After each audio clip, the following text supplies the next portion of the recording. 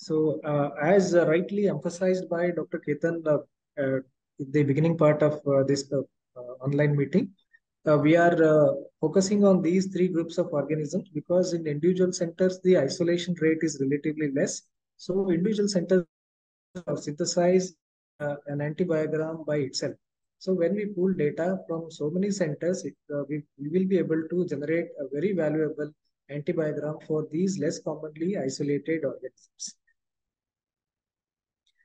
Now let us go in detail about Vibrio species. So we all know that Vibrio, we can broadly divide them as Vibrio cholerae and other Vibrio species. As far as the study is concerned, Vibrio cholerae, we can identify using conventional biochemical methods, and anti-sera testing is strongly recommended. Even if a center is not able to confirm by anti-sera testing, it can be submitted. There will be an option to select uh, an appropriate identification that I will describe later. Automated identification of Vibrio cholera using Vitek GNID card followed by anti-sera testing is also acceptable. As far as other species of Vibrio are concerned, conventional method is better using biochemical test. They can also be identified using Vitek GNID card with the appropriate supplementary conventional biochemical test. Identification of Vibrio cholerae can be conventionally done using this protocol. So most of the labs follow this protocol only. Growth on TCBS agar, because the organism is sucrose fermenting, yellow colored colonies will be seen. So that will be the starting point when we try to isolate the organism from stool sample. Generally, hanging drop is done. The organism shows diatic motility. Oxidase test is positive. So oxidase test is better. I mean, it is recommended to be done by using growth that is obtained on non-inhibitory medium like Bullerentin agar, nutrient agar, even growth on triple sugar iron agar, KIA can also be used, but it is not to be done using growth on TCBS or Recon-K. Further testing can be done using carbohydrate fermentative tests like OF glucose. The organism shows fermentative metabolism. TSI agar, the reaction will be acid by acid. KIA agar, it will be alkaline by acid without any gas production. Carbohydrate fermentation using broth can also be done. It is a sucrose fermenter and non-lactose fermenter without any gas production. Growth in nutrient broth with and without sodium chloride. The organism, because it is non-halophilic, it will grow even without sodium chloride also, and will grow in presence of 1% sodium chloride also. Indole production, the organism will be indole positive, and nitrate reduction test will be positive. Mollusk decarboxylation test is a very valuable test in identifying the Vibrio species and differentiating the organism from closely related organisms like Aeromonas and Plesiomonas, especially because when we test the organism using Vitek, many times Vibrio cholerae is falsely identified as Aeromonas sobria. In such situations, lysine can be very useful. So Vibrio cholerae will be lysine and ornithine positive and arginine negative. Another valuable test that can be done is string test. That also is useful in differentiating Vibrio from other closely related species like Aeromonas. Once we confirm the ID as Vibrio cholerae based on biochemical test, then it is highly recommended to confirm it further using O1 anti-sera, that is serogrouping. So if the organism is positive by O1 serogroup test, only then biochemical test to differentiate whether it is classical or LTAR biotype is mandatory. It has to be done. It is very simple by using these three tests. So the first one is growth on sheep blood agar. If there is hemolysis, it indicates LTAR type. Polymyxin B 50 units. Any size zone is considered as sensitive. LTAR is susceptible and classical is resistant. Voges Plaskover test, again LTAR is positive and classical is negative. So this is applicable only when we confirm the isolate as O1 serogroup. For other serogroups and non-cholera vibrios, this is not applicable. And after this, if the lab is having antisera to identify Ogawa, Inaba serotypes, it is recommended to be done, but it is not mandatory. It's an optional thing. Once we complete identification by all these methods, we can choose in IBAR manually the final identity of the organism. So there will be a drop-down list available. So all these options will be available based on how extensively we have tested the organism. If the organism is tested only by biochemical test, we can identify it as Vibrio cholerae, though it is not preferred because some labs might require time to enable themselves with all the tests possible and also the antisera. Meanwhile, this can be done. They can anyway do antisera testing in later and change this. Vibrio cholerae, if it is confirmed with O1 serogroup, then this can be selected by based on biochemical test or YTEC. If the lab has identified beyond any doubt that the organism is Vibrio cholerae, but it is not answering to O1 antiserum, then it can be chosen as Vibrio cholerae non-O1 serum. Only those Vibrio cholerae which were positive with O1 antisera, further biotyping is done and appropriate biotype as classical or YELT or biotype is selected.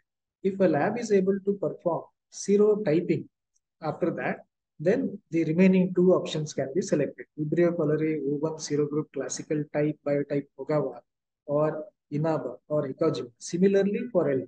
So all these options will be available.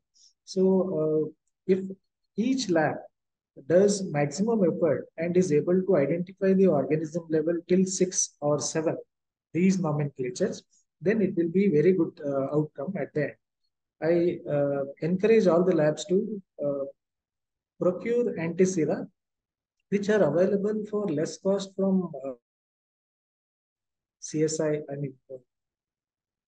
Kasoli. So all labs can perform this. Even the biochemical tests are not exhaustive. They are easily available in most of the labs and these can be performed.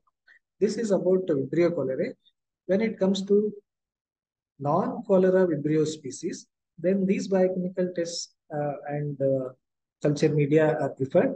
Growth on TCBS agar. Many non-cholera Vibrios are sucrose non-fermenters. So growth can be green. So, uh, so it has to be carefully identified. Oxidase test, all of them are positive except one species, that is Vashnikova.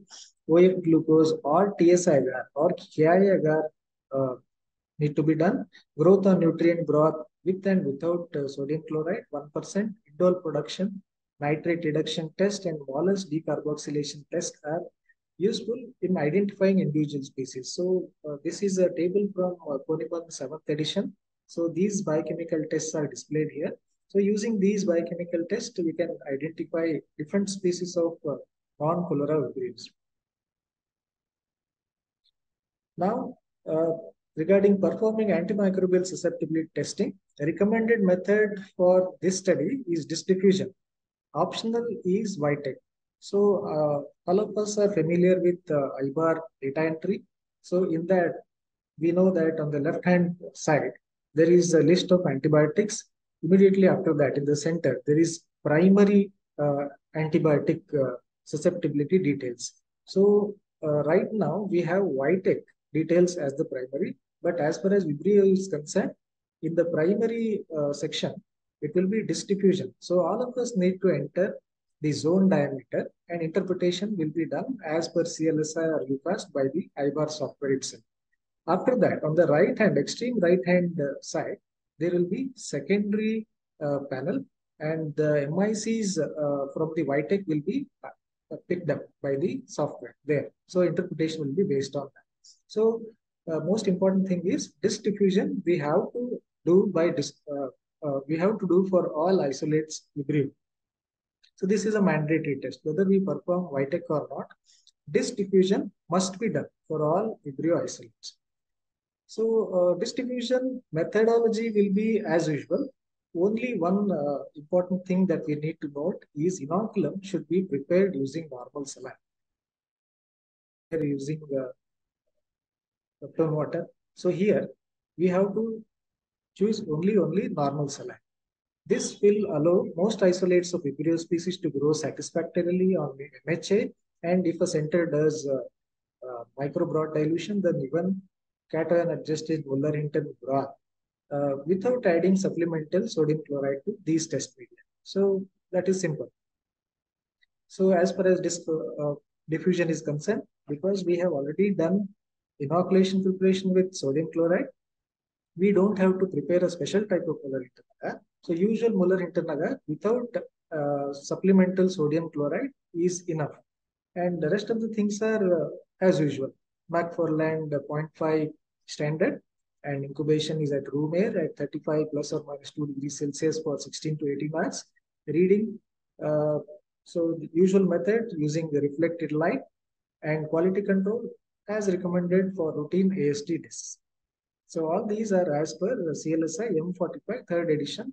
Reading will be based on CLSI and UCAST guidelines that I will explain later. Okay, so these are the panels that will be used for the study for Vibrio species. On the left-hand side, you can see a list of 8 antimicrobials, and this panel is used for Vibrio colony. So these are recommendations by, for these antimicrobials, we have interpretation guidelines by either CLSI or UCAST that we can see mentioned in the bracket. Some of these antimicrobials are highlighted green, and these are the recommendations from CLSI as primary testing. Okay, anyway, for all these will be tested for this study. So some of these antimicrobials will also be available in Vitek 405 and 406 cards. Those which are not available need to be tested. On the right hand side, we can see a bigger table with 12 antimicrobials. And these antimicrobials, this is the panel to be used for non-cholera vibrios.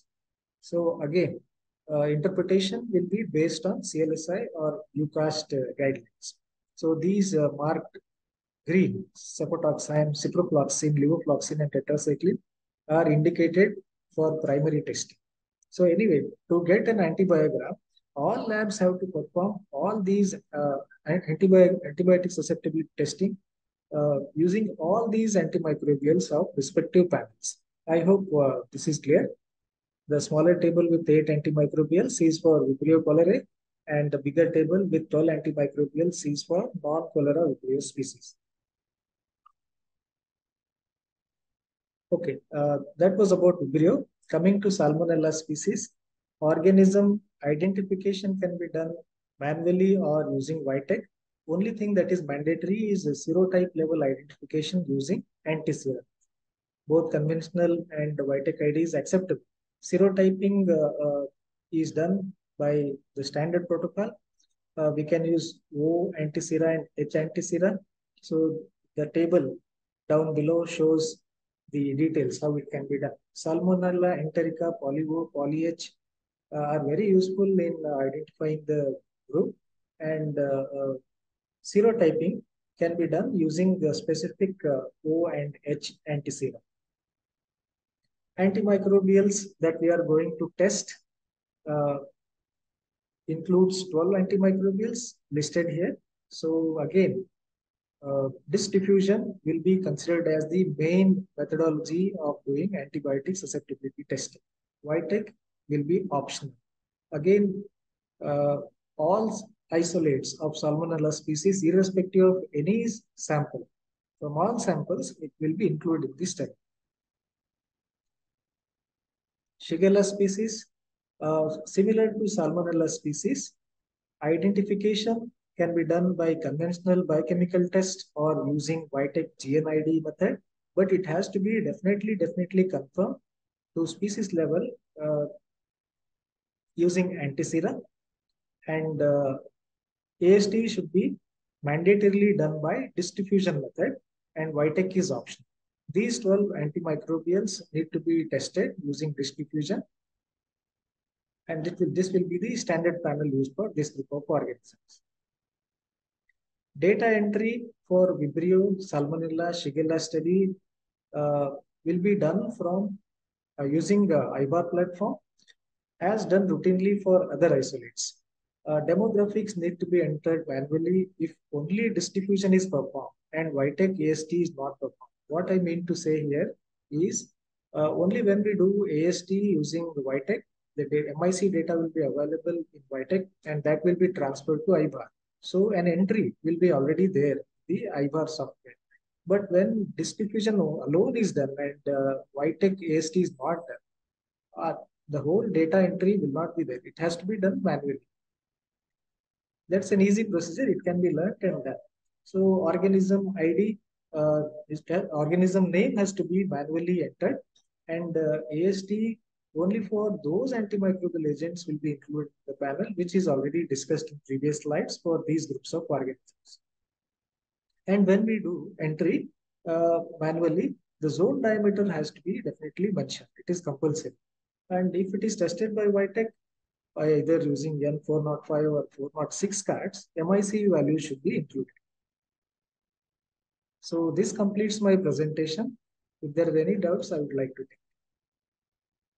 Sir, how to procure the anti-sera for Salmonella and from where? Can you please repeat, madam? Anti-sera procurement. Okay. Yeah, for Salmonella. Two centers I know are CRI Kasoli and King Institute of Preventive Medicine in Chennai, madam. So we can procure from them. There are some companies also like DIFCO from whom we can procure. So Shigella is generally not available in these government institutions.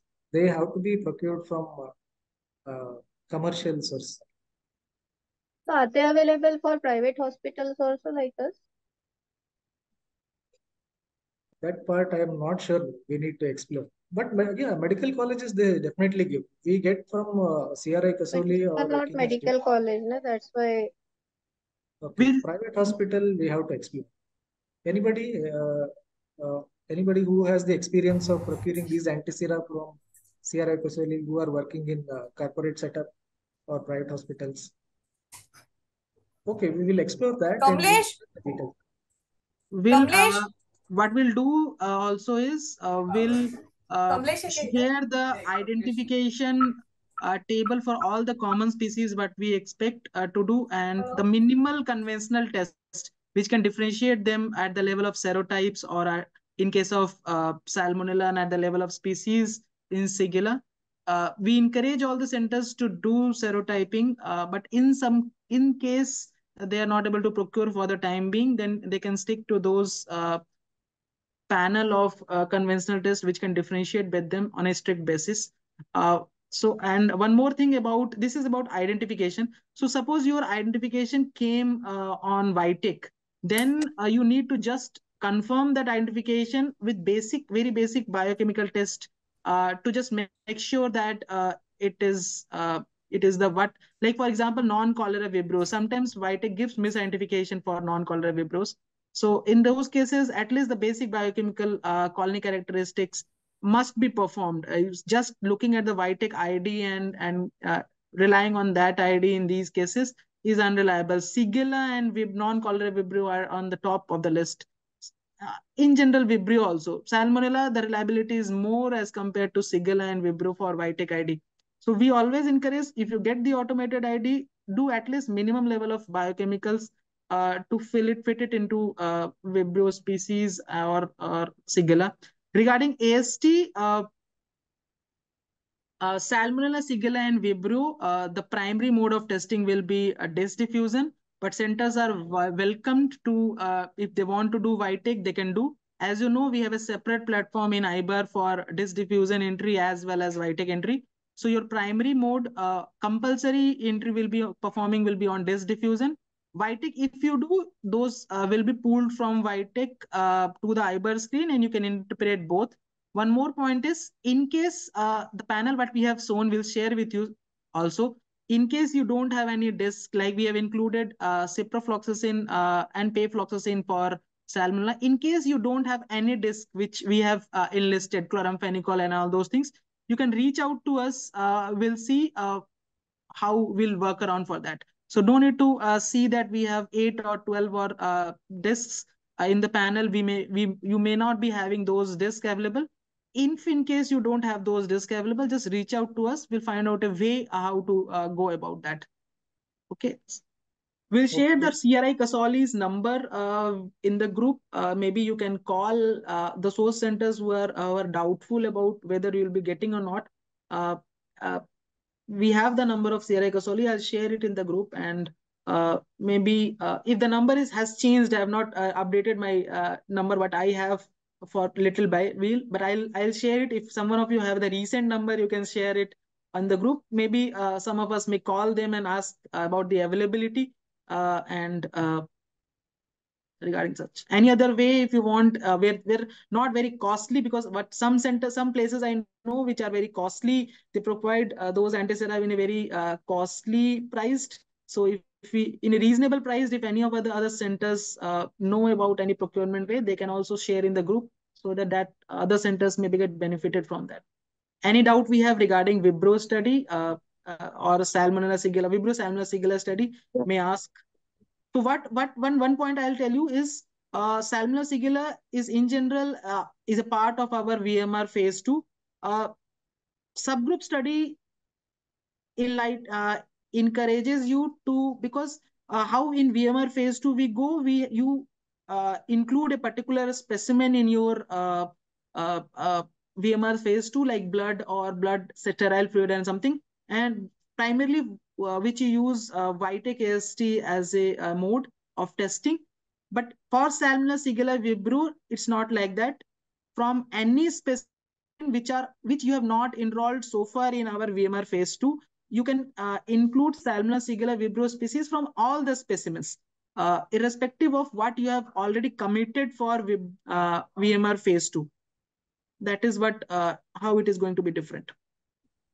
Yeah, and the same thing will be applicable for pseudomallei and Heamophilus also. Okay, then. Yes, sir. Yes. Yeah, regardless, they have enrolled those specimens in the VMR study or not for Vitek. See, your enrollment of specimen for VMR study is mainly a Vitek based. But for the organism, what we are discussing today, we are taking a common consensus that whatever is the specimen, whatever we can include those into our study, regardless it is already enrolled for a VMR study or not, those specimens. Dr. Apurba, I have a query. Dr. Navina from VAMR 28 Bangalore. Yes, ma'am. Though we have not enrolled for this study, occasionally we'll be getting isolates of salmonella from blood and sometimes body fluids, pericardial fluid and others. Can we submit that so that you can have it as a miscellaneous? Yeah, that's what we are telling, ma'am. Vitek submission is not required for whatever organisms we are discussing today. Okay. Basically 5 organisms: Shigella, Salmonella, Vibrio, Burkholderia pseudomallei, and Heamophilus influenza. Okay, we are absolutely okay for distribution based data collection. Okay. And because our earlier sample commitment was only for Vitek based, therefore there are many samples which we have not enrolled in our study. Yeah. But for today's whatever this 5 group of organisms we are discussing, we can submit all those specimens also into the study.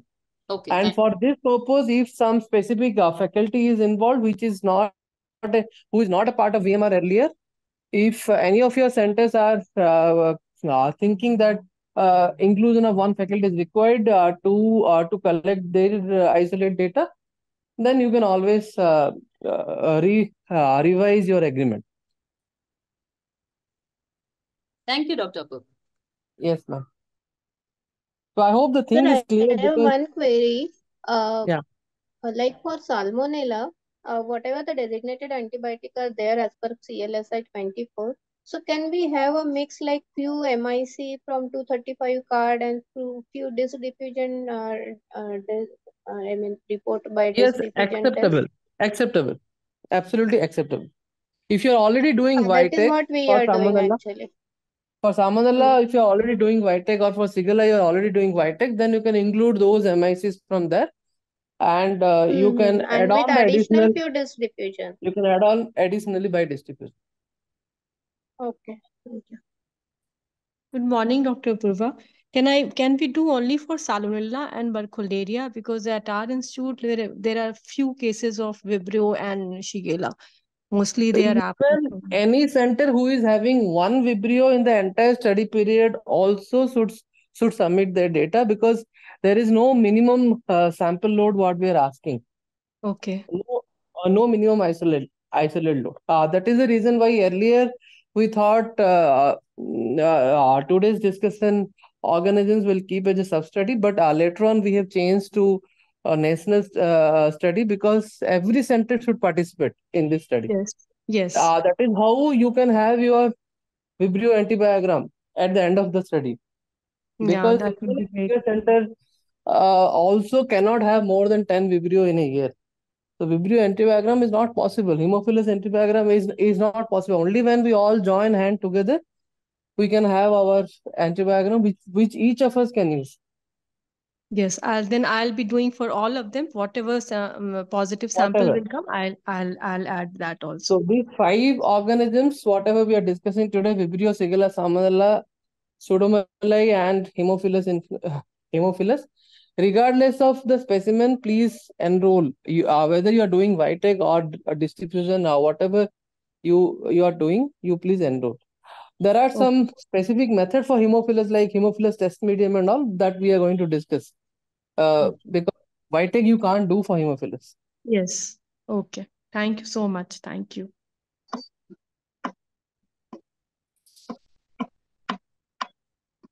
Any other queries? Do we need to enroll again for this, Dr.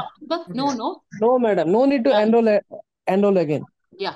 Thank you. For today's organisms, all the centers are by default they are enrolled. Okay. So no need to fill any Excel again. No need to enroll again. Thank you. Hello. Good morning, Dr. Apurva. Dr. Sarita from Zydus Hospital, Ahmedabad. Yes. I have one question. The data to be filled in the same VMR app study? IVAR only, yes. IVAR only. Okay, yeah. Okay. In the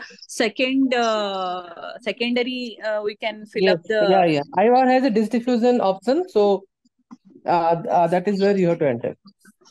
Okay, whatever we do it in Vitek MIC, we'll fill it in Vitek, and remaining things we'll put it in the secondary diffusion, right? Yeah. Okay. But ma'am, for pseudomallei and for Hemophilus influenza, Vitek is not recommended. Therefore, we are purely going for diffusion. Yeah. We don't get much of that isolate. We usually get more of Salmonella isolates. So if any such cases, we'll definitely refer the PPT and we'll do the testing. Yeah, correct. Dr. Apurva, Dr. Navina here. Since the isolate numbers will be minimal for all this, can you take some retrospective data for this? Retrospect data, the only problem is Hemophilus and pseudomallei. There is recommended methods what we are going to present today. Like pseudomallei, we are following UCAS guideline, and for Hemophilus, CLSI, but we have to use STM medium. Okay. So, taking retrospect, if those things are ensured by the centers, then yes, we can take. We would have stocked some isolates of Vibrio and Salmonella, right? Some of the medical colleges. And we can submit those, at least we may have a good number for having an antibiogram. Yes, ma'am. We can look into this. Yeah. Anand, you can contact Anand. He will discuss with you. Yeah. Thank you. Okay. In fact, Aeromonas is another stool pathogen which also the centers have to enroll. So I mean, enrollment they have to enter. So Aeromonas, there is clear-cut Vitek available. So therefore we are not included in today's discussion, because you can enter Aeromonas data under Vitek. But that is another stool pathogen which can be enrolled. Got it. चलो देखते हैं क्या आएगा थोड़ा दिख रहा है ना No other doubt is there. Can we move on to the pseudomallei discussion. Ketan? We'll move, sir. We'll Yeah. move to the next discussion. Okay. Thank you, Dr. Ketan and Apur. Thank you, everyone.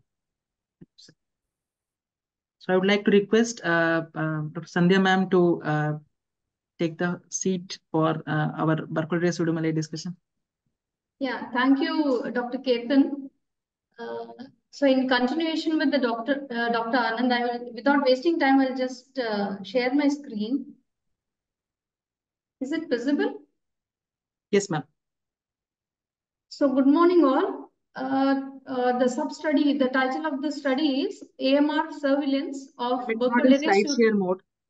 It's not in Yeah. slides. Is it okay?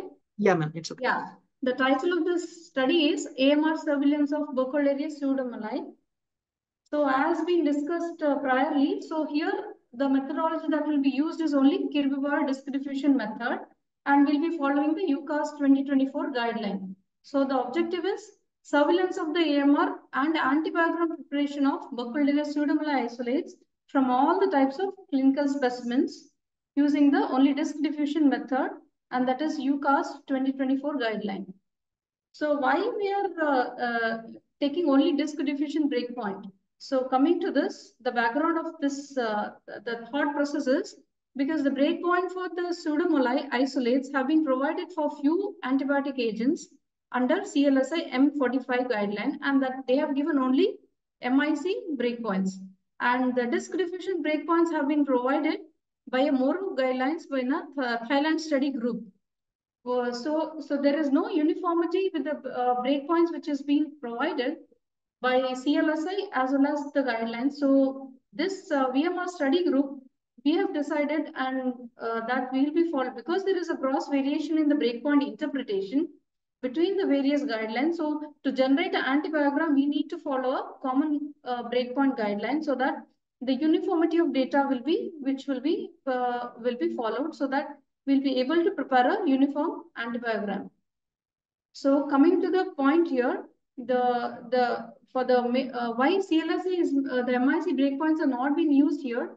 In the CLSI, the most common the treatment of choice, the meropenem. So that also there is no MIC breakpoint available in the CLSI M45 document, and Moru provides only the disk diffusion breakpoints, and it is not available for all the drugs which are used for the treatment purpose.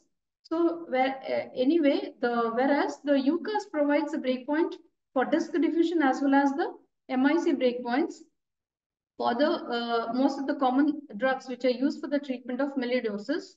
And as the melioidosis, the pseudomallei is a dangerous pathogen. So we suggest all the laboratories strongly we recommend to use the culture and sensitivity testing to be performed with the biosafety cabinet type 2A2. So coming to the brief methodology, the inclusion will be all the clinical isolates of Burkholderia pseudomallei from blood, exudate, aspirates, urine and sputum will be included in the study. And how to identify the method of identification first, either from the positive blood culture broth or from other smears prepared from the other clinical specimens, the typical bipolar stain gram-negative bacilli appearance will be seen. It gives a strong suspicion that possibly this gram-negative bacilli is possibly a Burkholderia pseudomallei pathogen. In addition, one more point I want to add here is you have to have a background that the person should be community acquired. It's a pseudomallei, the melioidosis is a community acquired infection. So the patient admitted in the hospital for a long time. So unlikely this particular isolation from the clinical sample. So there should be a strong suspicion that this particular isolate should be a community acquired, community associated pathogen. So how to come, there is nothing specific about the culture isolation. The commonly used media for the clinical specimen in the microbiology laboratory, like blood agar, the combination of blood agar and McConkey agar can be used here for the purpose of isolation. And how to identify is a typical rough corrugated colonies with the metallic sheen is a typical of colony identification of the pseudomallei isolates.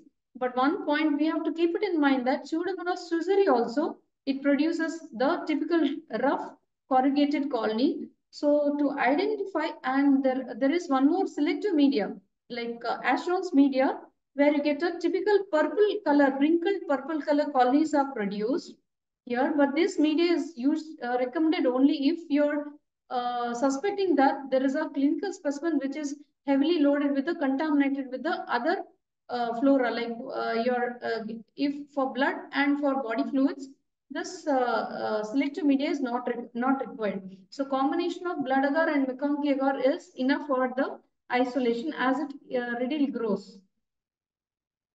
And one more point I would like to add here is emphasize that the identification has to be performed by Vitek2 identification system by the gram-negative ID card. It is mandatory, must, as all the centers under this study, they are the Vitek users. So we strongly recommend that it is mandatory. We recommend that the identification has to be done by Vitek2 gram-negative ID card. And the Marlitov identification is not reliable to the species level. Marlitov might provide the ID as Burkholderia species, or the identification is not appropriate most of the time. So Marlitov ID is not reliable here. And if any centers are doing conventional tests, so these tests are there, but the tests like oxidase, catalase positive, and intrinsically resistant to polymyxin B antimicrobial agent, and oxidative pattern with the OF glucose, OF lactose, OF xylose, maltose, and mannitol, and negative for OF sucrose, and arginine dehydrolysis is present, and nitrate is reduced to nitrite with the production of nitrogen gas. So these tests are available as a conventional biochemical test, but we strongly recommend the centers to use the Vitek2 gram-negative card. In addition to this, there is also antigen detection kits are available from the company that is InBio's AMD, that is active melioidosis direct kit. So here where the polysaccharide capsular polysaccharide antigens are detected, and this kit, the rapid kit, can be used on whole blood, serum, plasma, urine, pus, sputum sample, as well as on the bacterial colonies, and also the centrifuged positive flagged culture broth also can be used. And they also claim that the performance standard is sensitivity as well as specificity is very high. So this kit also, some of the center may be using this kit. It can be used, but the VMR study group, we strongly recommend to use the gram-negative ID card. Yeah, apart from the InBio's card, there is also latex agglutination test card is also available. And the detection is same thing. It depends on the capsular polysaccharide of, and yeah.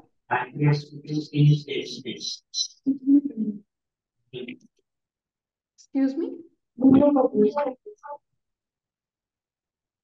And the latex agglutination test also detects the capsular polysaccharide antigen of Burkholderia pseudomallei. This also is a simple, rapid, highly specific test, and this test also can be performed on colonies as well as the positive blood culture broth.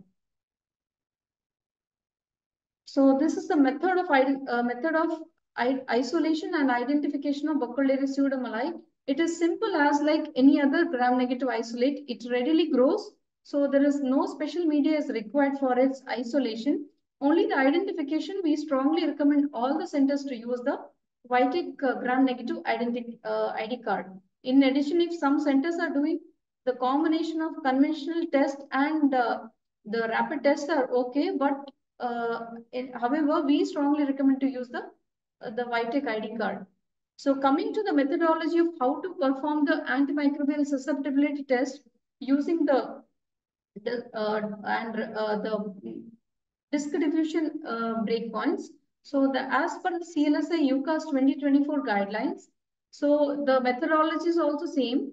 We'll use the Muller-Hinton agar, and 0.5 McFarland is inoculum, and the room air incubation is at the room air 35 plus or minus 1 degree Celsius incubatory temperature, and duration is also 18 hours plus or minus 2 hours.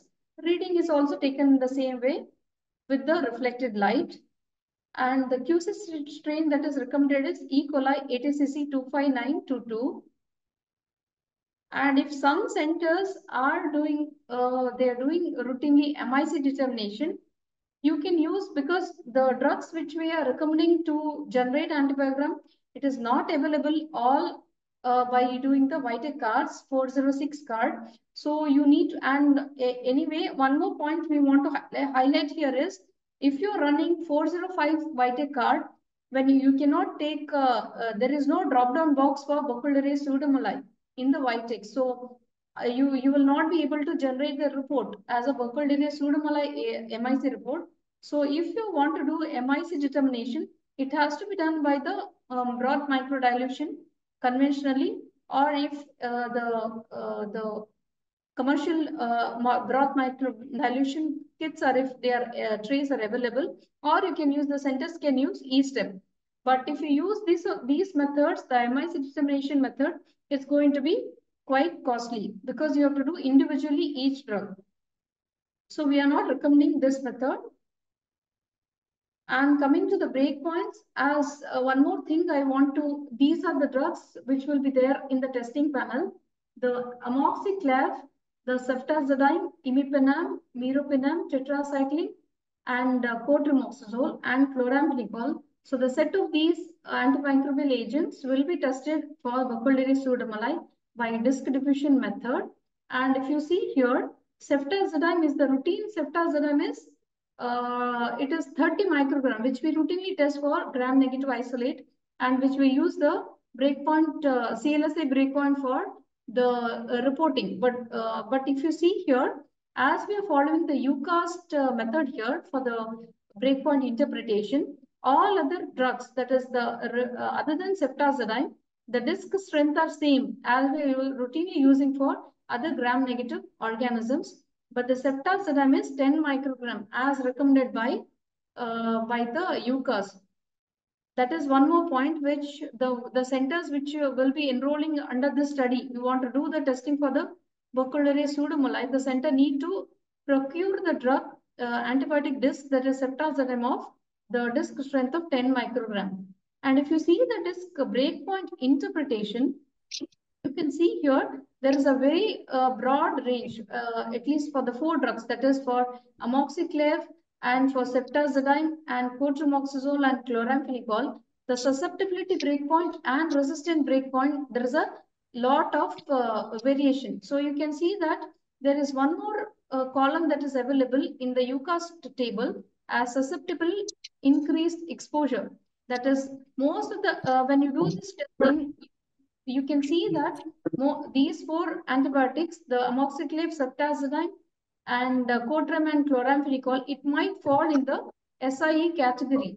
So you interpret and enter the data as SIE category. Only that you need to add the report that these drugs needs to be given in the increased dose for the treatment purpose. So these are the 8 drugs which we'll be using in the test, and the disc strength, as I told already, ceftazidime 10 microgram disc will be used. So the distributor, you can contact this distributor, Live Fission. He is a Delhi-based distributor. And he is given a quotation of approximately, and this particular antimicrobial agent, the discs are being exported from he gets it from Italy. It's a Italy-based company. So around, they provide around 250 discs for around 5,300 cost, and 50 discs, if the center want to take only 50 discs, then he is ready to provide for 2,000. And in addition, tax will be there. This is a contact number of that person. We'll provide to the center once the presentation is ready, done. So one more very, very important, that those centers who want to enroll, be a part of this study, you have to test these drugs. And one more thing, you have to procure the ceftazidime 10 microgram disc. So as per the UCAS recommendation, we will be testing the tetracycline disc diffusion only will be doing. So if you get a susceptible interpretation, then it is extrapolated and the doxycycline result is been entered as SIE. If you get tetracycline resistant, then it cannot be, if it comes as resistant, then it can be extrapolated as resistant to doxycycline. So when you enter the data for Burkholderia pseudomallei, if it is tetracycline sensitive, you enter it as SIE for doxycycline, and tetracycline resistant, enter it as the data as doxycycline resistant. And what the UCAS recommends for co-tremoxazole, the measurement for the disc, for the zone of inhibition. So there may be, you might observe there may be growth within the zone of inhibition. Then what to do is the density of growth, it may vary from a fine to hazy or to a substantial growth within the zone of inhibition. So if any zone edge, if you can see a clear zone of edge, it can be seen, then you ignore within the zone of inhibition. If there is some kind of hazy growth, ignore that and take the reading from the clear zone where the zone edge is seen as a breakpoint. And coming to the data entry, the data entry has to be done for the pseudomallei for all these 8 drugs which we are recommending, has to be done in the IVA platform. You have to go to as a disk diffusion, you have to take the drop down box as a secondary test, and you can enter the interpretation data. And it has to be done routinely for all the isolates, like how you're doing for routinely for all other clinical isolates. So similarly, it has been done. But you have to do one more important point here is you have to include all the clinical pseudomallei isolates from all the clinical samples. And the organism ID, it has to be, we recommend strongly to do the Vitek ID, and the data will be transferred from the Vitek for the, if it is a ID has been done from Vitek. If it is manually identified, you have to enter the ID manually. And coming to the AST, so only you have to enter only the AST report for the antimicrobial agent, which we have included in the panel. So you have to enter as a disk diffusion entry. So this is the thing. This table you can see here. If suppose when you are interpreting any of the antimicrobial agent that is in the as per the UCAST breakpoint as a SI zone, that is the susceptible increased exposure, you can add a note in your clinical reporting that they needs the higher dose, and the recommendation is also given in the UCAST table. For oral as well as the parenteral route, both it is available on standard dose as well as the increased dose. So the methodologies, this is the reference methodology is taken from the UCAST guideline. So with this, I've completed my presentation. If you have any doubt, you can ask. It is a standard method of isolation. There is no, it is very similar. There is no difficulty in isolation. Identification, we strongly recommend to use the Vitek ID card. Once the ID is sure, then you have to test the antimicrobial agent which we have provided in the study protocol. And interpretation to be done by the UCAST 2024 breakpoints guideline. Madam, you were saying about a SIE, that is susceptible increased exposure, right? Yes, yes, ma'am. So that's the terminology used in UCAS. Is it similar to SDD in CLSI? Yeah, similar to the SDD, because the SDD is available only for few drug combination in CLSI, but most of things they give in the table as an intermediate, like I, they give as I. But in UCAS, it is very systematic. They give it as S, SIE, and R. So mostly like I has been replaced as a technical uncertainty, and it is SIE they give for most of the drug combination, and they give the dosage also. What should be the dosage recommended for that breakpoints?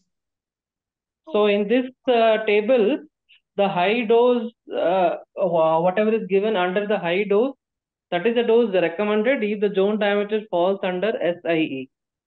Otherwise, if it is S, then the standard dose has to be given. This is basically you can add in your clinical reporting so that it will be useful for the therapeutic purpose. Yeah, the clinicians. Yeah, for the clinicians. Yeah. Thank you, ma'am. Yeah. Yeah. So, Sandhya, can you go to the breakpoint tape slide? Yeah. So, I just summarize what Sandhya had presented. Pseudomallei is an extremely lethal pathogen in the hospital when you will be seeing a case of melioidosis. By the time you isolate and you report to the clinical team, many often we will be finding that the patient is no more. So having a proper AST and proper ID is of utmost importance to handle the melioidosis cases. And Vitek is not recommended.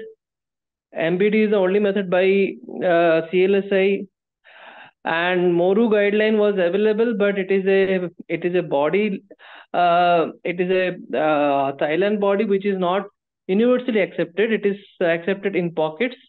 Currently, currently the UCAS distribution breakpoints are made available in last 2 years. So we have done an extensive discussion with the melioidosis group in Manipal, and Dr. Chiranjay, I had a discussion with him, and he recommended that even the MORU team are now using the UCAS guideline because UCAS guideline is been available. So he strongly recommended to use UCAS breakpoint. So that is why we have made our protocol accordingly. The only crunch here is ceftazidime because the disc is of different size than what we use. But if you buy one vial of ceftazidime 10 microgram, which is 50 discs, that is good enough for the entire study period because you will not expect more than 50 melioidosis isolates.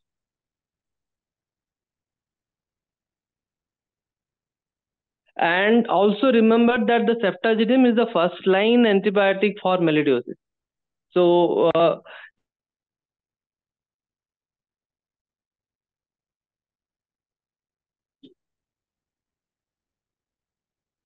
You're muted. Have a huge detrimental effect on the patient outcome. So ceftazidime, cotrimoxazole, meropenem, these three are, and also doxycycline. So these four are the most important drugs frequently used for melioidosis. So therefore, having these drugs are tested properly is of great value. The testing we will include tetracycline, but in the report we will enter the data of doxycycline also because that is the recommended drug for treatment of melioidosis cases. Yeah, tetracycline result can be extrapolated for doxycycline. As I told, the result has to be extrapolated.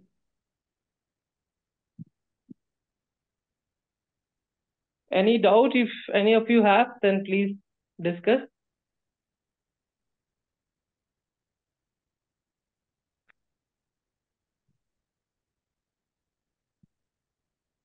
I'll stop sharing. Yes.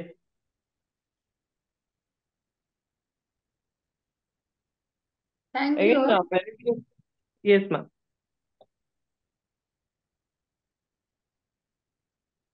Melioidosis is a region-specific pathogen, so it may not be available. It may not be prevalent in some of our centers. So that is why they don't have much curiosity to ask questions. But in South India, it is very common. In Jipmer, yes, sir.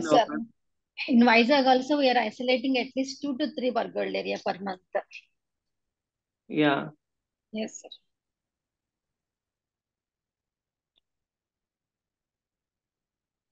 So if any of you have any individual doubt, if you want to discuss, then you please contact Dr. Sandhya. She will be the coordinator for this study. So she will be addressing all your queries. So thank you, Sandhya. Yeah, thank you, Dr. Abu. Thank you, Ketan. Ketan, can we move on to the most difficult part of today's program? Yes. So we'll be moving to the Hemophilus subgroup the Hemophilus study. And now for that, I would like to invite Dr. Pradeep to take the stage.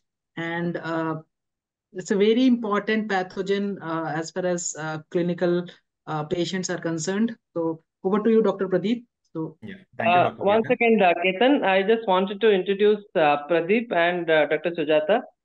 So in JIPMER, we have a very good isolation of Hemophilus influenza. We usually get around 100 isolates in a year, basically from sputum specimen and occasionally from blood or other specimens. And we all have been trained by Dr. Sujata, who is the bacteriology in charge of JIPMER, and she is in charge of the respiratory section also. And Pradeep was doing senior residency in JIPMER, so he got an opportunity to work with madam. So ma'am is available with us in this meeting. Ma'am, I welcome you to this meeting. Can you say a few words about your experience in Hemophilus?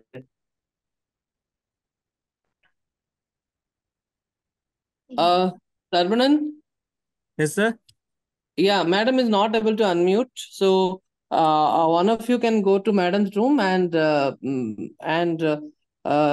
help her to join the meeting. And in the meanwhile, I'm asking Dr. Pradeep to start the session. Yes, sir. Thank Sure, you. sir, I'll go. Thank you, Dr. Ketan.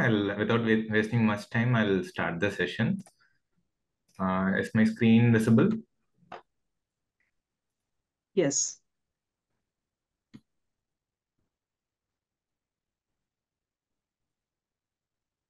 Okay, so we'll start with the AMR surveillance and antibiogram preparation for Hemophilus species.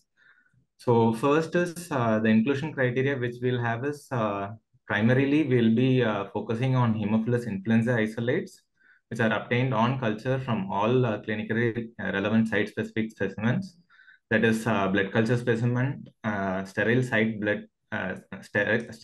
body fluid specimens, lower respiratory tract specimen, ocular specimen, and also ear specimens like aspirate from mastoid, ear discharge, ear swab, etc. All these in addition to this, secondary inclusion criteria is other species of Hemophilus and along with HACCP group can also be included provided if they are identified correctly to the species level and also they are clinically relevant. So methods to ascertain pathogenicity of Hemophilus species and HACCP isolates, it is same as before. That is, if there is repeat isolation from same or different specimen representative of infectious process, or if there is clinical correlation with symptoms, or if clinician opines that organism is clinically significant, or in case of direct microscopy, that is direct gram stain, which is suggestive of infective etiology pertinent to this, and also supportive investigations like biomarkers. If it is present, then this pathogenicity of these Hemophilus species and also as a group can be ascertained. So going on to processing of clinical specimen for culture, it has to be immediately transported to the laboratory. It should never be refrigerated because they are delicate organisms, and it should be plated without delay to avoid any loss of organism viability.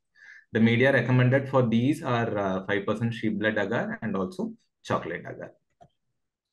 So some suggested isolation strategies for these are, in case of 5% sheep blood agar, we can add Staph aureus ATCC 25923 spots or streaks.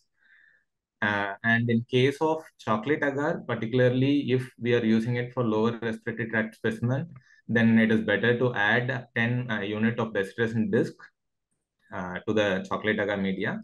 And incubation is 35 to 37 degrees Celsius in 5% CO2. Minimum of 48 hours incubation is needed and 72 hours is preferred. And in case if CO2 incubator is not available, at least candle jar has to be used, which can provide approximately 2 to 4% of CO2. So this is how blood agar plate it can be inoculated along with Staphylococcus aureus ATCC 25923 spot or streak. Streak is preferred, and care should be noted. Care should be taken that whenever the first streak is done, it is preferred to do a streak of the staph or ATCC as close as possible to the primary well, because there are chances that in case of very less load of organism, still we can make out the satellitism property by making this first streak as close as possible to the primary well. So coming on to colony morphology, these Hemophilus influenzae, they are small, non-hemolytic, colorless, flat to convex, and it doesn't show any hemolysis, and there is typical satellitism. So it goes just besides the Staphylococcus streak. And if you see a lower respiratory specimen, as told before, better to add bacitracin disc. You have to see that the concentration of bacitracin disc to be used is 10 units. And second is it should be again placed as close to the primary well as possible. So it is 10 units. I am again repeating, it is not 0.04 units which is used. So colonies of Hemophilus influenzae in chocolate agar usually smooth, low convex, grayish, and translucent colonies. If you see the order of these colonies, the smell which comes, it is typically wet cloth smell will be present. It is also described as mouse nest order or bleaching order. So many times, once you get used to identify these colonies, you will also note a typical order that is this wet cloth smell, which will come out even when you open the plate. So then growth on sheep blood agar and also satellitism has to be performed. So again, this is done especially to identify the colony. So here, whatever colony which has to be identified, it has to be plated onto blood agar. The blood agar is divided into two halves. So in one half, simple streaking is done, whereas in the other half, simple streaking with perpendicular streaking of Staphylococcus aureus ATCC. And these plates has to be incubated for 20 to 24 hours, again 35 to 37 degrees Celsius in 5% seawater. So next is growth requirements, that is additional growth requirement, X and V factor. So in order to detect the growth requirements, usually a lawn culture of the organism to be identified is performed with 0.5 McFarland standard.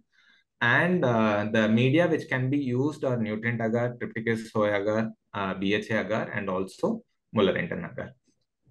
So here, filter paper discs or strips impregnated with these factors are placed on the agar, again incubation for 20 to 24 hours, and 35 to 37 degrees Celsius in 5% seawater.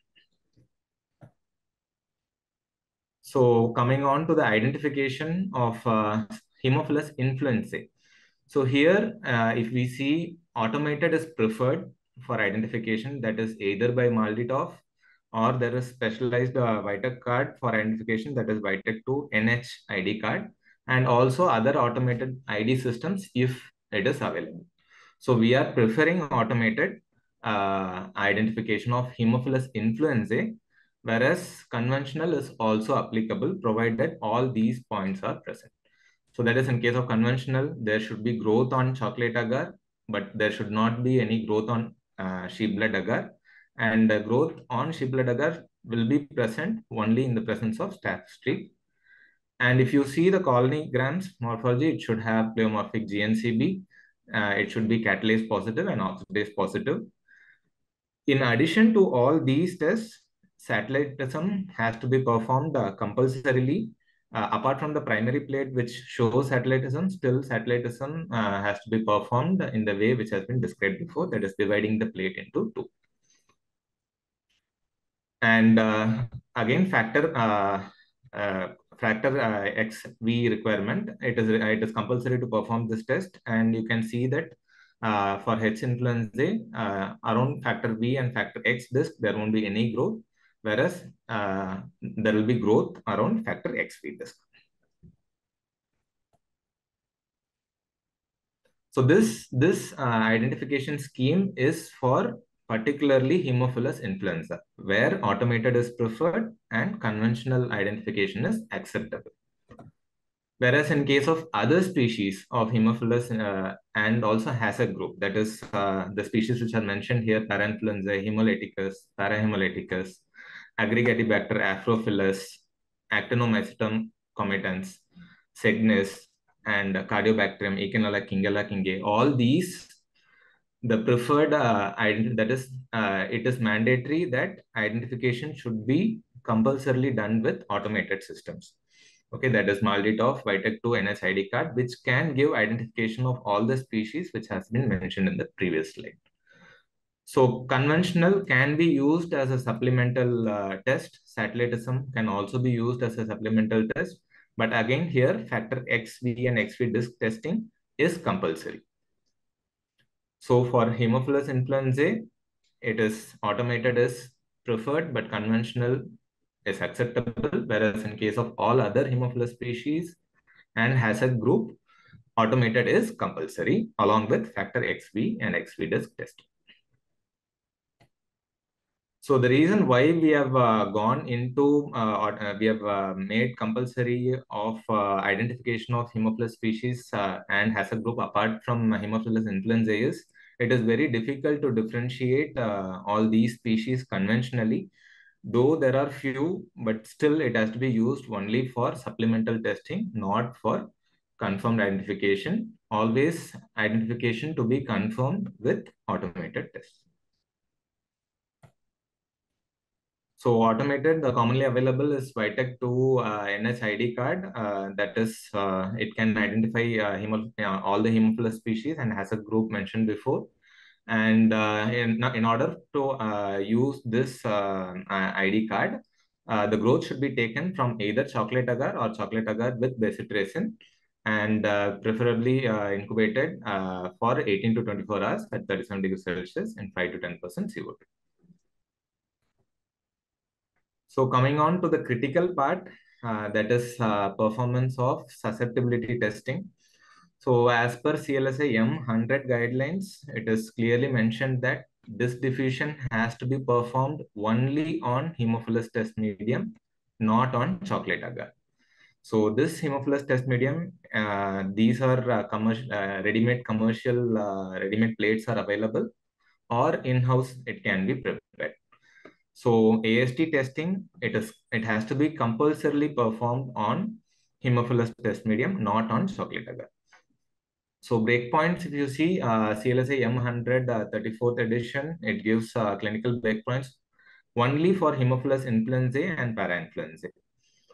So the antibiotics which we'll be including are these 10, which is mentioned here. So as per CLSA guidelines, it is also mentioned that ideally only 4 discs has to be used per HTM plate. But since we have 10 antibiotics which has to be tested, we are keeping as 5 discs per plate, so that per isolate we need 2 HTM plates. And the incubated condition here is again 5% CO2 for 16 to 18 hours overnight growth. So if you see, clinical breakpoints are available only for H.influenzae and parainfluenzae, whereas for other Hemophilus species and HACCP group, in CLSA M45 third edition, you can see only MIC is available. But in our study, we will be taking, we'll be extrapolating the same diffusion breakpoints, which is given for influenza and parainfluenzae for even other species of Hemophilus and HACCP group, except for chloramphenicol. The rationality behind why we are trying to extrapolate is that in both these guidelines, if we see the test medium, HTM broth test medium can be used for MIC detection. So if you see the breakpoints for both these group of organisms, that is influenza, parainfluenza, and also other species in HACCP, the breakpoints are similar, except for chloramphenicol, which is different. So we had decided that extrapolation is not possible for chloramphenicol, and that is the reason for other species of Hemophilus, that is apart from influenzae and para-influenzae, and also HACCP group, 9 antibiotic discs has to be performed, that is except chloramphenicol, and these results can be extrapolated for those.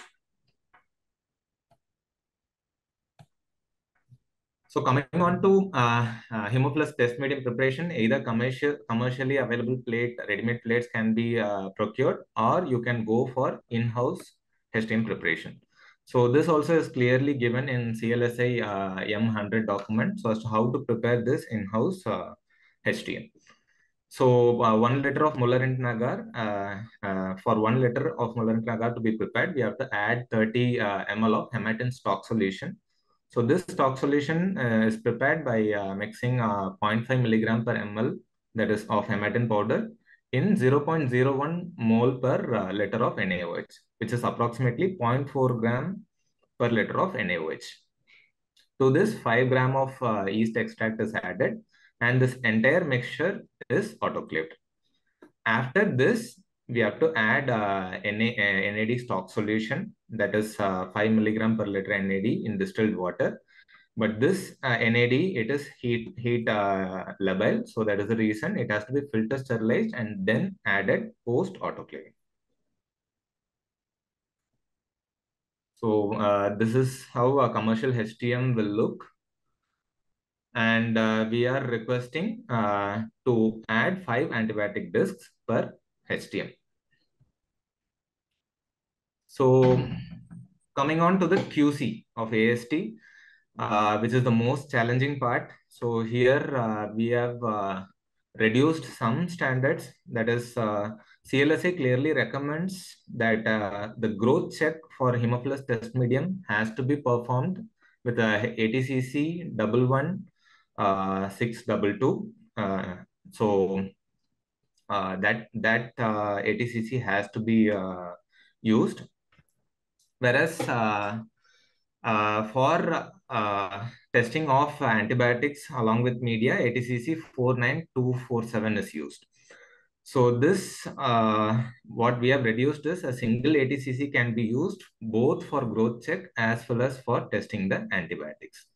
But again, the frequency of AST testing, here it is at least each batch of HTM which is prepared or used has to be tested, and each lot of antibiotics tested has to be, also has to be put for this QC. So these are the QC range which is present. And also if you see the ATC strain maintenance, so it is preferred maintenance for -60 to -80 is skim milk. You can also go for BSA glycerol broth with ±5% sheep blood and also additional supplementation, or even chocolate agar slant can be used for the weekly QC. So this has short term. Usually it is it can be used from 3 to 4 weeks, not beyond that. You can maintain it up to that time. So one more optional testing for beta-lactamase is nitro7 test. So there is a category called BLNAR, that is beta-lactamase negative ampicillin resistant strains of H.influenzae. So for identifying these strains, if nitro7 test can be performed, you can identify beta-lactamase, whether it is positive or negative. And if it is negative and ampicillin being resistant, then it can be identified as BLNAR strains. So the clinical implication is, again, if they are BLNAR strains, though there is in vitro susceptibility seen for these combinations, that is amoxiclav, ampicillin, piptas, or even cefuroxime, though it appears in vitro susceptible, it has to be considered as resistant. So if nitro7 test can be performed, it is better, so that reporting of these antibiotics will be easier. Then finally, coming on to data entry part. So again, here data entry of AST for Hemophilus will be done in IBAR platform, and as done with other routine isolates. So organism ID, so it can be either done by manual entry or data transferred from Vitek, and AST for all the antimicrobial agents which I included with zone diameters to be added. So few of the price list which I have mentioned here, that is, in case if it is feasible to go for commercial HTM, then the cost per plate will be approximately 100, and the minimum pack size which comes is 10 plates per pack. So this is for commercial HTM.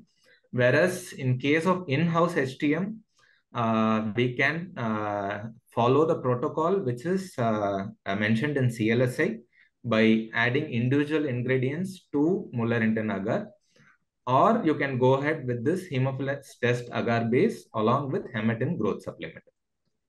So if you see this Hemetin growth supplement, it will contain both Hemetin as well as NAD, and the Hemophilus test agar base will contain yeast extract.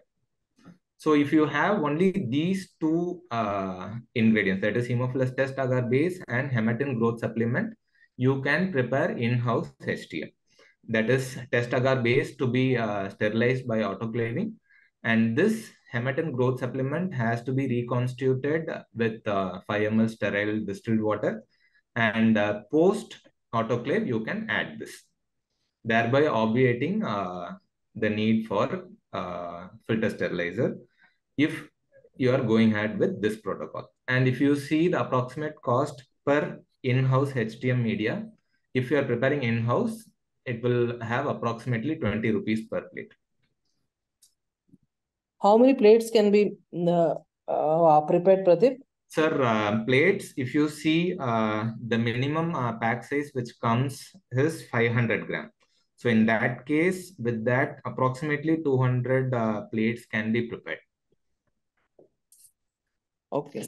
200 plates can be prepared from this. And those commercial plate, what you have mentioned, no? What is the storage life for that? Sir, I have to actually check, but usually these media, they are kept for 3 to 4 weeks, but I have to check on that so as to how much time it can be kept, sir. Yeah. Okay. So next is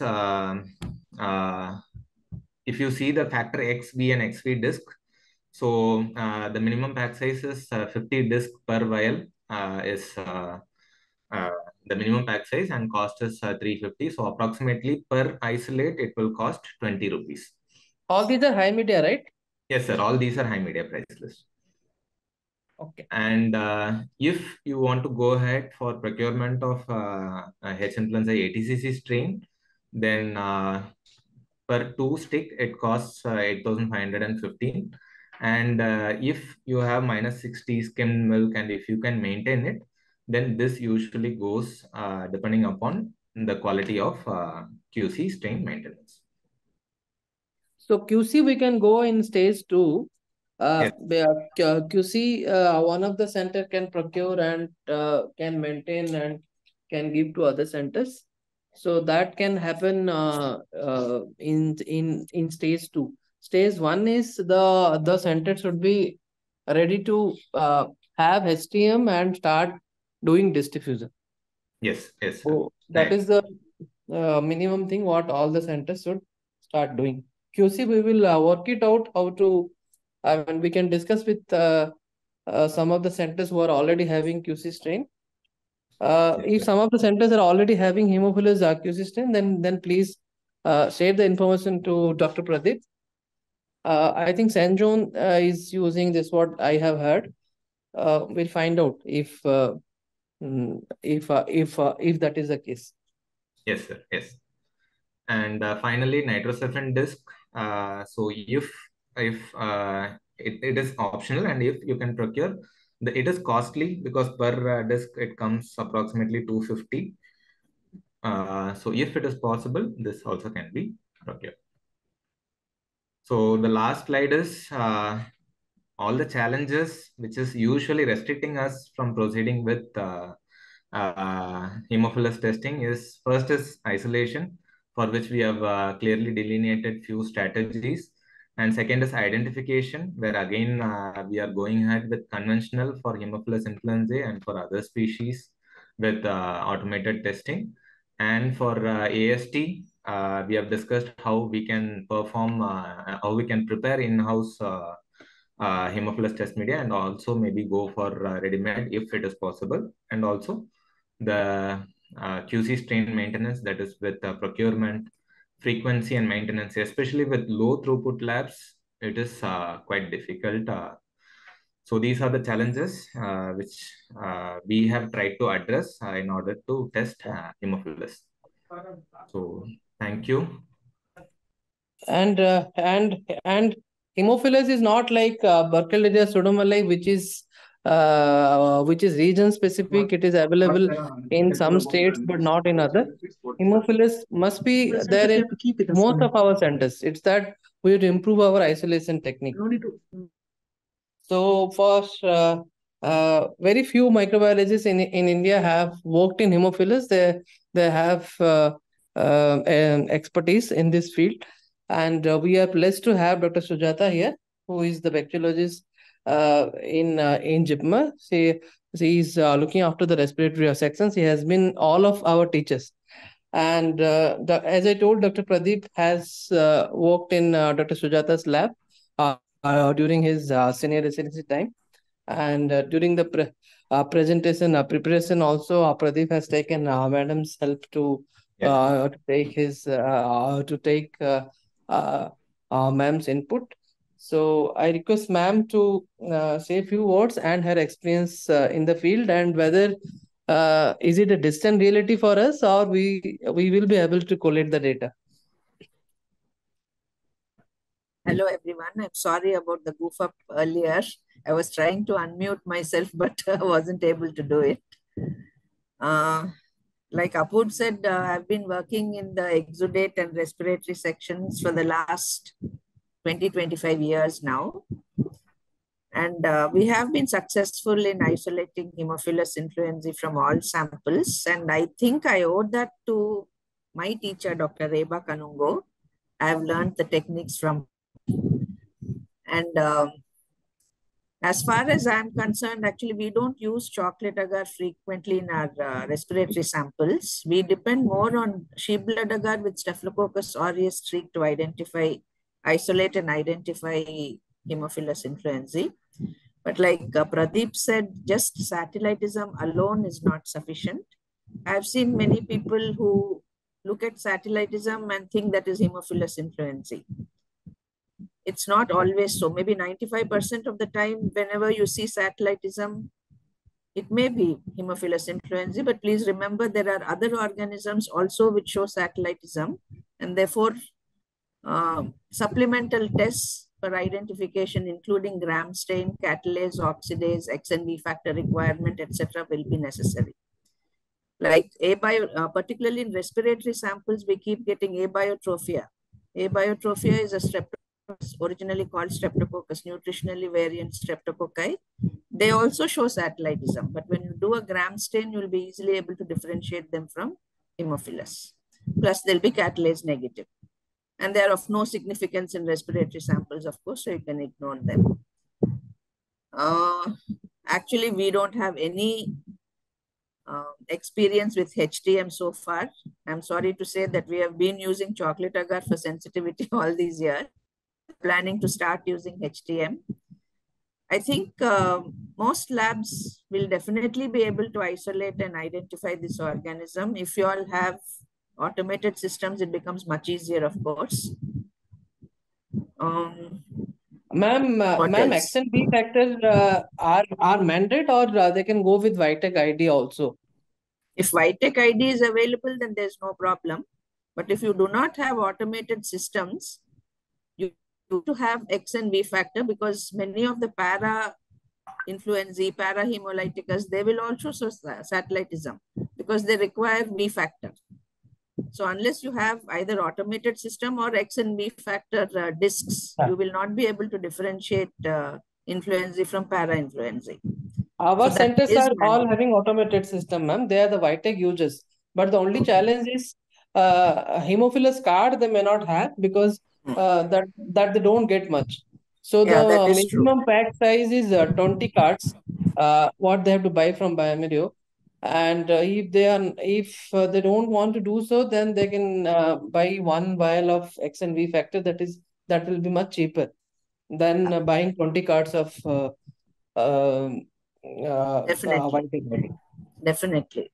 Okay, the other thing I wanted to tell you all was, how do you interpret isolation of influenza from samples like the lower respiratory tract samples, where it is also a colonizer, isn't it? It's a colonizer in the upper respiratory tract. So frequently you would isolate Hemophilus influenzae without it being clinically significant. So where extreme care and caution has to be exercised while you're reporting Hemophilus influenzae from lower respiratory tract samples. So here, gram stain of these lower respiratory samples is of great use. And I would like to emphasize, I don't know how many of you are using dilute carbol fuchsin as a counter stain in gram stain, and how many of you are using safranin and neutral red. For Hemophilus influenzae, dilute carbol fuchsin is the best counter stain. And if the labs are using other counter stains, I would recommend using this, at least for the lower respiratory tract samples. Otherwise, it's very difficult to pick up the extreme gram-negative Coccobacilli in a sputum sample with other counter stains. I don't know about the experience of others in this, but this is the recommended counter stain for Hemophilus influenzae. Anything else, Apur? So, ma'am, you can enlighten on how to differentiate between a commensal Hemophilus and a pathogen Hemophilus in direct, in the lower respiratory tract specimen. One thing is, do not report Hemophilus influenzae from poor quality lower respiratory tract samples. So your quality of the specimen should be good. That is Bartlett score more than 0. Okay. But there is one catch here. If you have less than 10 pus cells and less than 10 epithelial cells per low par field, your Bartlett score is going to be 0. Okay. Remember that in neutropenic patients, pus cells will not be there. So even in such samples, if you get pure heavy growth of Hemophilus influenzae, you go ahead and report it. Otherwise, in all other normal individuals, report Hemophilus influenzae only from good quality samples with a Bartlett score above 0. The other thing is, many times when the Hemophilus is significant, you would see them as numerous clusters of gram-negative Coccobacilli in the direct smear, either within pus cells or in close association with pus cells. And there'll be hardly any normal flora. So in such situations, you can be almost 100% sure that Hemophilus influenzae is a pathogen in such a case. Whereas if it is a commensal, you may or may not see them in the direct smear. Many epithelial cells will be there. Organisms will be in contact with epithelial cells, and you will see not also. So in such cases, it is better if you ignore Hemophilus influenzae and don't get too excited and report all Hemophilus influenzae from respiratory samples. You need to report them only from good quality samples where you also see them predominant morphotype and in large numbers.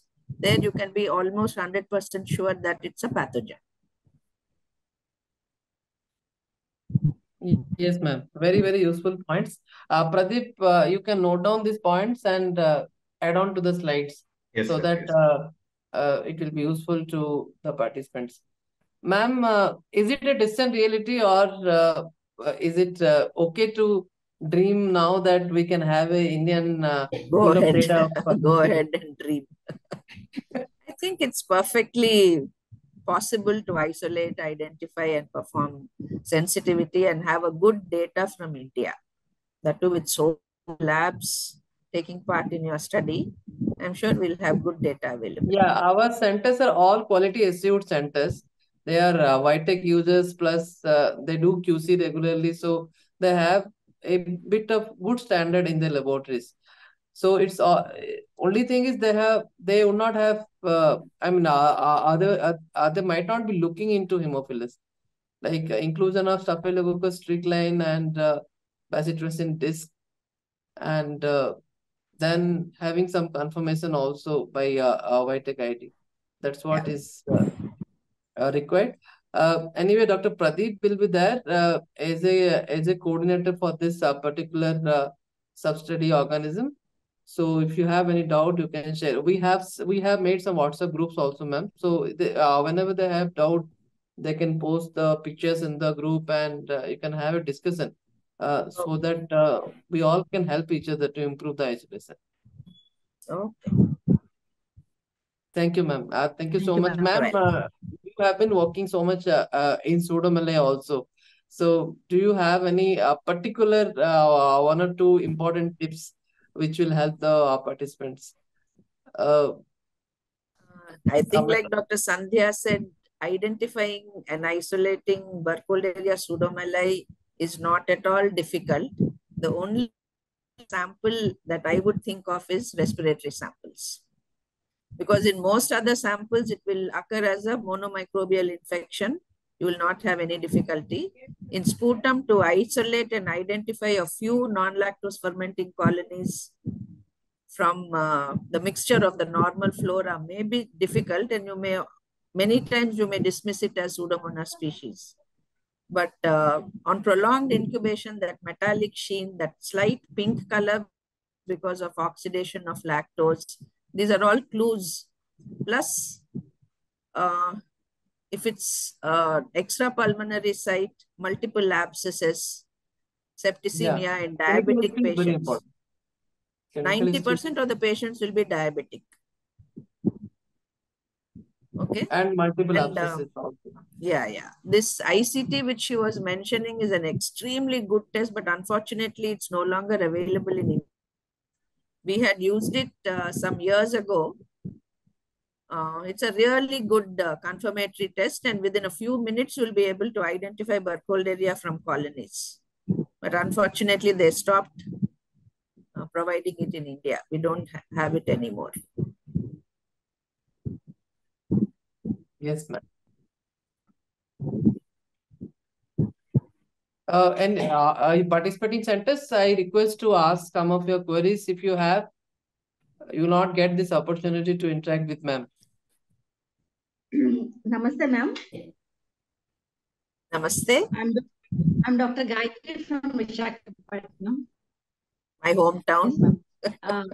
Yes, ma'am. Yes, ma'am. I met you when I was there for the workshop, and I'm very proud that you also hail from Visakhapatnam. We are very proud of you, ma'am. And we remember you every time I visit my microbiology department. Your mother's picture in the HOD's category. Yes, very proud of you, ma'am. And recently I have come across one case, ma'am. It's a variola case, ma'am. It's a 9 to 10 days history of lesions and with meningitis or encephalitis, ma'am. So they have sent the CSF sample in which there are no pustules, no microorganisms is my report, ma'am. But the BioFire has given both the varicella zoster and Hemophilus influenza bacteria. And I tried satellitism also, madam, after receiving the report. But I haven't seen any colonies in the chocolate agar, ma'am. Okay. The thing we should remember is real-time PCR is extremely sensitive, much more sensitive than culture. So if there were very, very few organisms in the CSF, definitely you would not have been able to see them on stain, and you may not have been able to isolate them in culture either. But they could have been picked up by the BioFire, which is a real-time PCR. That's the only explanation. So I don't think false positives are a problem with BioFire. Okay, madam. So you have to consider it as a true pathogen from BioFire. Probably it's a secondary infection in already existing varicella meningitis. Okay. Thank you.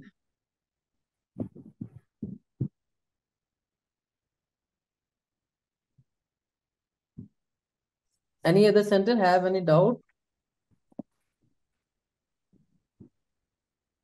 Yes, sir. Can you hear me? Good afternoon. Yes, please go ahead. Yeah, ma'am, good afternoon. I'm Dr. Supriya. I'm from St. John's Medical College. I just wanted one clarification. Lower respiratory tract, what all actually it includes, ma'am? Because many a times from throat swab also we get Hemophilus influenza. So will that be considered in the study, or we should No. not include it? Because it's Yeah. also known to be one of the pathogen which known to cause bacterial tonsillitis. I need a clarification on that. Yeah. And in sinusitis and all, epiglottitis, it is one of the known causative agent. It can cause epiglottitis, in which case you may be able to isolate it also from the throat because there's a concomitant tonsillitis. But epiglottitis is an extremely rare condition, and nobody would send a throat swab in epiglottitis because that would induce spasm and respiratory distress. So where blood cultures are the preferred sample for epiglottitis. If somebody is sending you a throat swab with an isolated pharyngitis or tonsillitis, and you isolate Hemophilus influenzae, I don't think you should consider it as a pathogen here. So I think it is better to avoid Hemophilus influenzae isolates from throat swab because 99.9% of the time they'll be just colonizers here. Usually what we do is we report, but we report it with the comment telling that it could be a colonizer and kindly correlate clinically. So will that suffice, or we should not report? I think we better avoid reporting it from throat swabs. Okay, ma'am. Because they may or may not give much credence to the comment, and once they see a pathogen being reported, they'll go ahead. Most of the time, it will be viral infection, and there would not be any need for antibiotics. Yeah. So I think it's better if you avoid that. Okay, ma'am. My second question is, we did a small undergraduate project where for regarding this Hemophilus, we did get lot of Hemophilus parainfluenza. And the literature, when we went, it says that parainfluenza pathogenicity is a query that it is said to be not as pathogenic as Hemophilus influenzae. So so parainfluenzae from a lower respiratory tract infection, should we still take it into consideration? Should we report or report with the comment? How do we go about it, ma'am? Actually, yesterday we were discussing this with Dr. Pradeep. He was telling this is a practical experience that we gone through, ma'am, when we did a small study in our lab, because we frequently get Hemophilus and there are a lot of interpretation queries that we go through. Yeah. So just wanted your valuable inputs on this. So if it is an exacerbation of chronic bronchitis, it may be considered as a possible pathogen, but not. So unless that is written in your clinical diagnosis, do not report parainfluenzae from lower respiratory tract samples. It has to be clinically correlated, and then thank you so much, ma'am. Yeah, one small thing which can be added, ma'am, is they can discuss with the clinicians and then report. So that will add the value to the report. And St. John is one of the other center in our group who has mentioned that they have very high isolation of Hemophilus influenza. Dr. Supriya, you have more than 100 per year. That's what is mentioned in the Google form. Ma'am is mute. Yeah. Madam, you have to unmute yourself. Oh, sorry, ma'am. Yes, sir. We get a lot of isolation, and we have done small student project also. We look forward, and we have MALDI-TOF. We do identification plus satellitism. Because we have automated method, we are not using X and B. But our practical experience, we do get Hemophilus parainfluenza more in number, Hemophilus influenza, and sometimes Hemophilus hemolyticus.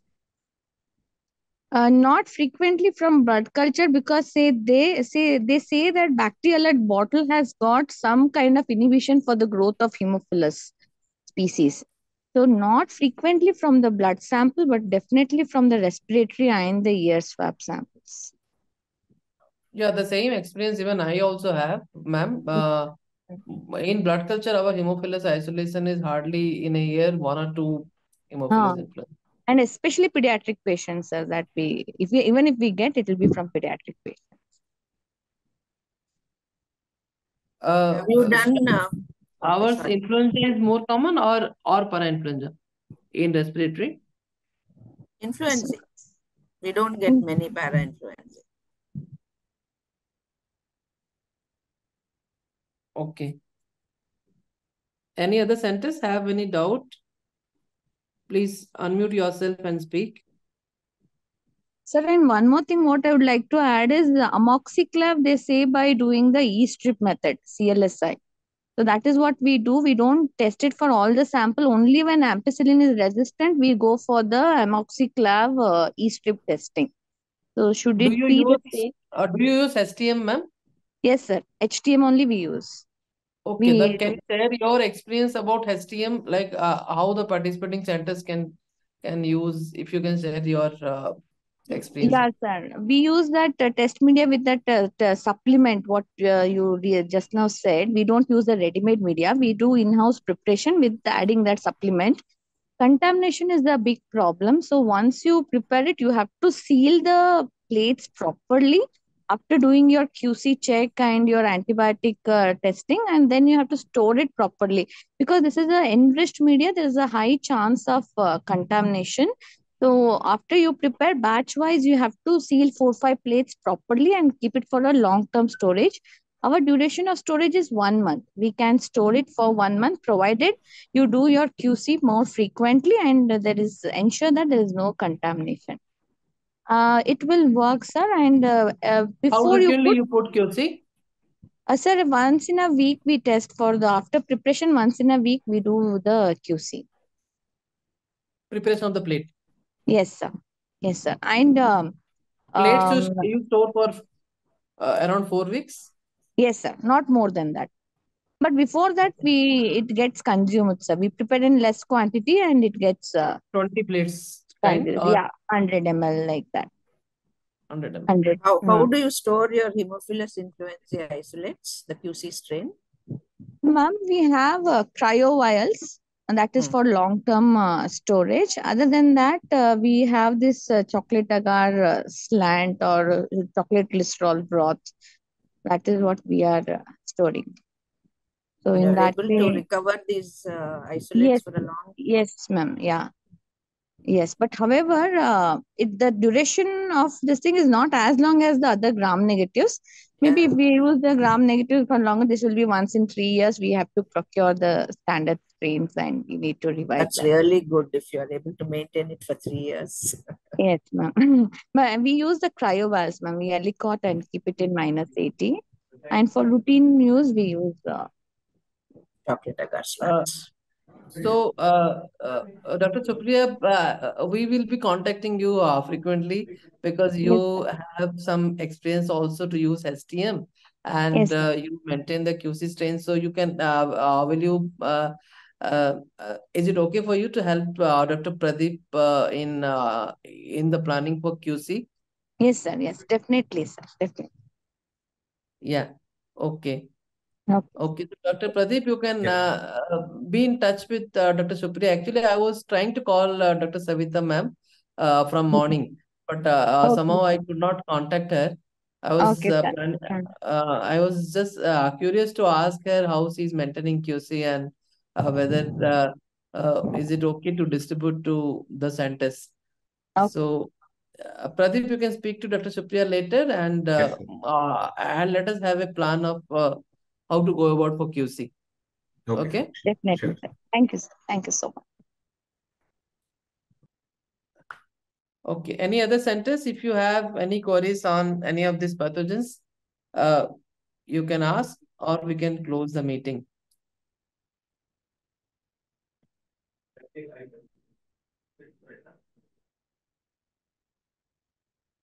So, Ketan, we can close the meeting. Yeah, just last point, sir. Any center who has to begin with missed the attendance, if they would like to mention their VMR code, then we'll shortly, very briefly mark their code as an attendance. VAMR 54, sir. Okay, sir, madam, to take care of that. 54. Any other center? 102. Yes, Yes, I yes. joined late. Sorry for that, but I'm No, present. okay, 54 and 102. Any other center?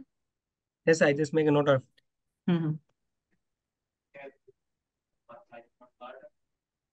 34 we have marked already. Thank you. Okay, I think that's it. Well, two more As of now, centers. 54 and 102. I'm there. 54. 54 we have marked, sir. 54 and 102. Yes, yes. Yes, we marked. Okay, that's it from our side, sir. 45 is another 45. center. 45 is marked. Okay, I'll just check. So, thank you, Pradeep. Thank you, Sandhya. Thank you, Anand, for making this session possible. Thank you, Dr. Sujata, to be there in the session and help the audience to understand Hemophilus isolation. So, with this, I will conclude the meeting. This meeting is one of the very, very important meeting what we had in VMR, where we have learnt on how to do the AST of the tricky pathogens which either we get very rarely like Vibrio, or we are not able to isolate like Hemophilus, or we have region specific isolation like Burkholderia pseudomallei. So if you have any doubt, then you can ask the respective RCs, Sandhya, Anand, and Dr. Pradeep. And let us make our VMR phase 2 study as a landmark to have the antibiogram of all these important pathogens. Thank you very much to attend the session.